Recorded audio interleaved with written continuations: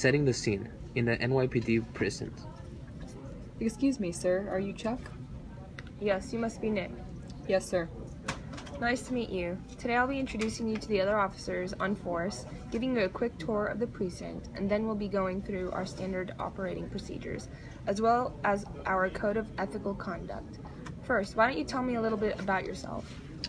Well, I'm 24 years old and fresh out of the academy. I live with my fiance, Ashley, near NYU because that's where she is going to school. What about you, sir? How long have you worked for the NYPD? I've been with the department for 20 years and have been responsible for training new recruits for the past 7 years. So what made you want to become a cop? Nick becomes very serious. Honestly, it was a very personal decision for me. When I was 9, our house was robbed and the burglars murdered my mother, but were never found.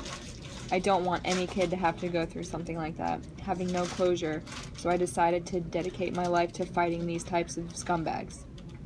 Wow, I'm sorry, man. With that kind of passion, there's no doubt in my mind that you'll be great at this job.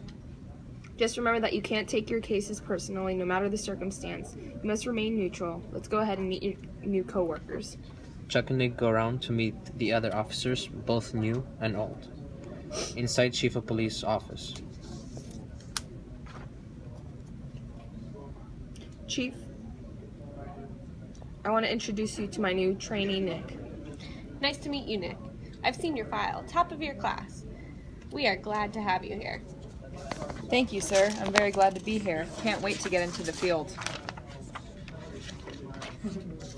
Out in the community, Charlie Brown teacher sounds. Wah, wah, wah, wah, wah. And those are our standard operating procedures. You can see how the different departments work together, like forensics and the detectives, in order to solve the different types of cases. That is an example of integration of different departments within a larger organization. You can think of it similar to a corporate setting, where different departments work together to achieve a common goal. That makes sense. I worked an office job right out of high school, so I do understand a little bit of the corporate world. Well, our shifts are over for the day. Here's our code of ethical conduct. I'm sure you've learned about this in the academy, but each precinct's codes differ slightly, so make sure you look over it tonight and bring it back. Sign tomorrow so the chief can put it in your file. Will do. Thanks for today. I learned a lot. Have a good night. Thanks, you too. See you tomorrow.